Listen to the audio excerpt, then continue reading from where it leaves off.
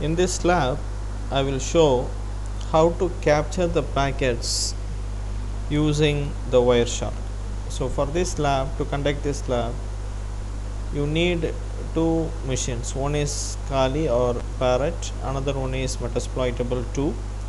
So I put both the machines in the bridged adapter, but already I have told you in the lab inside the college, if you are using your personal computer, then go for the NAT network. Then note down the IP address. The IP of the Metasploitable is 1.16, and the IP of the Kali, let's see what is IP of the Kali. Go here, terminal emulator, ++ ifconfig 1.15. so just check whether you are able to ping this.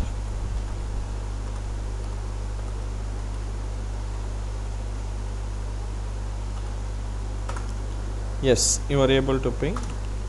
So now let me show you how to access a service called FTP in the Metasploitable.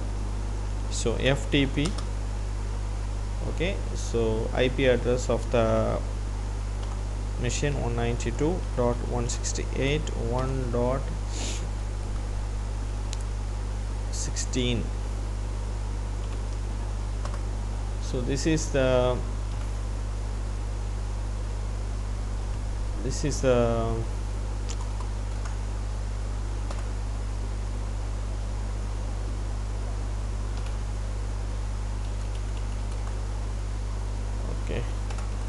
so now let me repeat that again.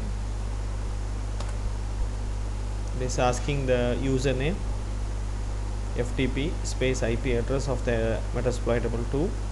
So MSF admin is the username, password same, MSF admin. So now if you see, you are in the Metasploitable 2 framework. So this service is called FTP, file transfer protocol. It is used to transfer the files from your system to the remote system. Also you can download the files.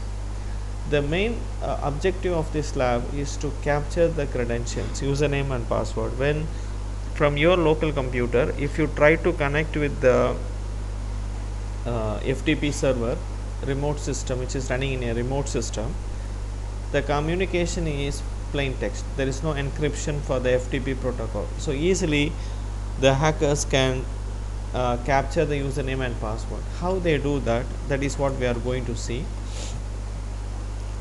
So now you will see how I do that. So go here and run a tool called Sniffing Wireshark. So this tool is called Wireshark. So this is the Wireshark, and here is your terminal. So here keep the command ready. Keep the command, don't enter, press the enter button, just keep the command ready.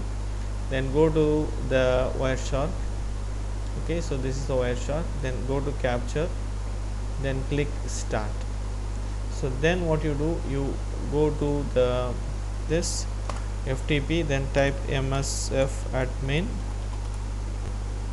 and then MSF admin. Now the FTP login process is successful. Then you go to the Wireshark, stop. This is stop, and then you have to find whether the Wireshark has captured your username and password. So just go here, you have to filter the packets FTP and then click here. So all the FTP data are here. So you can see here the username is MSF admin. Then the password, you can see the password is MSF admin. Understand? So now we have captured the username and password successfully using the Wireshark.